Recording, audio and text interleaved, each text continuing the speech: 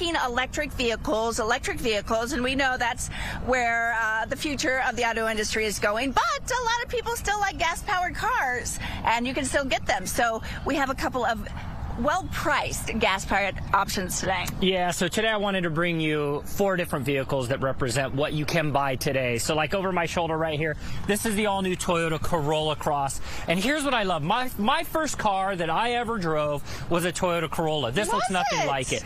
This is under $30,000. It's all-wheel drive. It has Toyota Safety Sense, so that means lane departure warning, front crash avoidance, everything that you want in a vehicle. Wow. But it's that price that I go, man, this is stunning. It looks great. Yeah. It's got leather on the inside. It's a beautiful vehicle, but most importantly, it's that price. And it's, what was the price again? It starts under 30. It's right around $27,000. That's incredible, price, especially right now. I feel like everything's so expensive. They are, and that's what's great is it, this is a vehicle that is perfect for this market, right? It's a really good-looking car, but it's also affordable. Speaking of affordable, are people still buying sedans? Sedans, baby. Yeah. That's right. Yeah. So this is the Hyundai Elantra. This is the limited edition. Starts right around $27,000, and on the inside, again, you're going to see this beautiful, luxurious feel. The screen is something I want to point out. This is 10.25 inches of digital screen, and it spans from the digital cluster on the left all the way across your front dash right here. And I think that's what makes it amazing is that companies like Hyundai,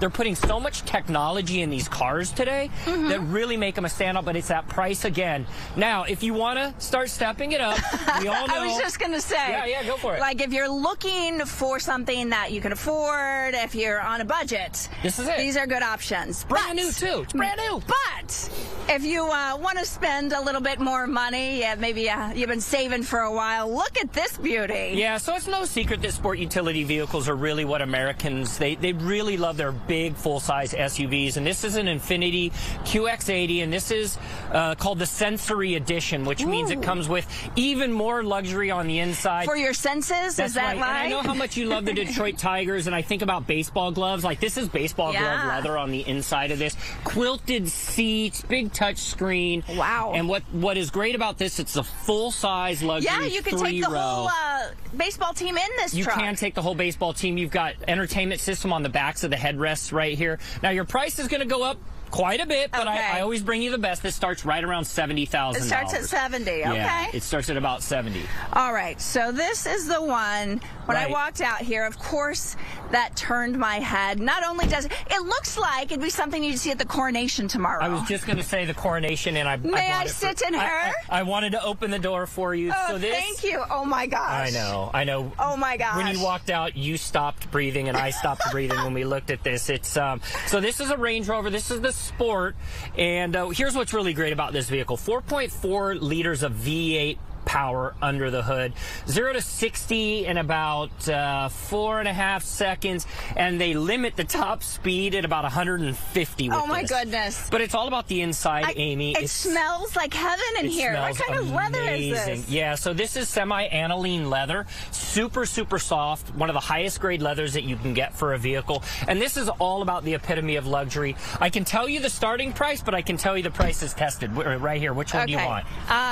This one right here. Okay, so this is about $152,000. $152,000. Yeah, it'll start in the 80s for a Range Rover Sport if you go with the base model, but as you work your way up, and that's what's great, they give you, I think it's 4 different engine options, so you have that 4.4 liter that's in this one, but you can also get it as a plug-in hybrid electric vehicle, which gets 50 miles of electric range. Okay, that's not too bad. I think you could buy maybe 6 or 7 cars for this, but this is for you, like if you are, it's for me. It's for you. If you've accomplished a lot in your life and you can afford to have this vehicle. Is this new? It's a new body style for this year, right? They've redesigned their body styles on the Range Rover Sport. Everyone's going to this really kind of elegant look and feel, so you'll see the back end.